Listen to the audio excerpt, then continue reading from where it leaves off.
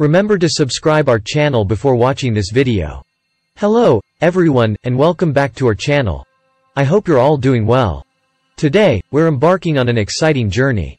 We'll delve deep into the wilderness, into the fascinating world of one of nature's most intriguing creatures, the wolf. Wolves, known scientifically as Canis lupus, are the largest members of the Canidae family, which includes other species like foxes, jackals, and even our domestic dogs.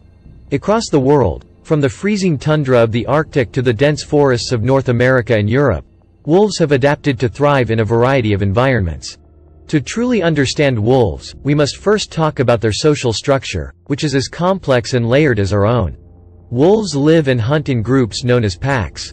A pack is typically a family unit, often consisting of an alpha male and female, their offspring, and sometimes a few related adults. This pack structure is not just about survival but also about social connection and cooperation. Wolves communicate in a variety of ways, through body language, scent marking, and a range of vocalizations, including the iconic howl. A wolf's howl can serve many purposes. It can rally the pack, communicate their location, or warn off intruding wolves from their territory. Speaking of territories, a wolf pack is fiercely protective of its home range. These territories can vary greatly in size depending on the availability of prey, but they can span hundreds of square miles.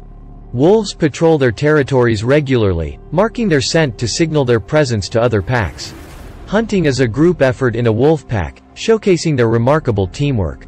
They primarily feed on large ungulates, or hoofed mammals, like deer, elk, and moose. Despite their reputation, wolves are not mindless killers. They are strategic hunters, often targeting the weak or ill members of a herd, which helps maintain the health and balance of these prey populations. Life in the pack also revolves around raising the next generation. Typically, only the alpha pair breeds, and when the pups are born, the entire pack takes part in their care. It's a testament to the tight-knit social bonds wolves form with each other. Despite their strength and intelligence, wolves have not always had an easy relationship with us, humans. Historically, wolves have been feared and persecuted, driven to near extinction in some parts of the world.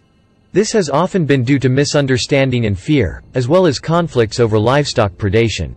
However, it's important to remember that wolves play a crucial role in our ecosystem.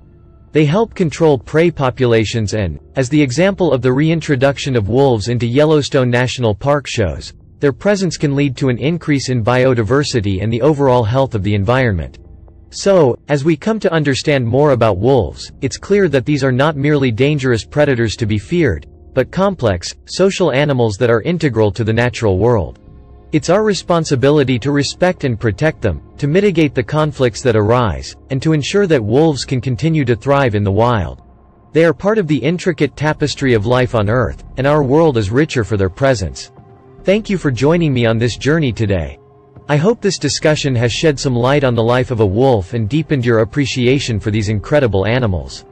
Please don't forget to like, share, and subscribe for more insightful conversations about the natural world. Until next time, stay curious and keep exploring. Thanks for watching. Share it again.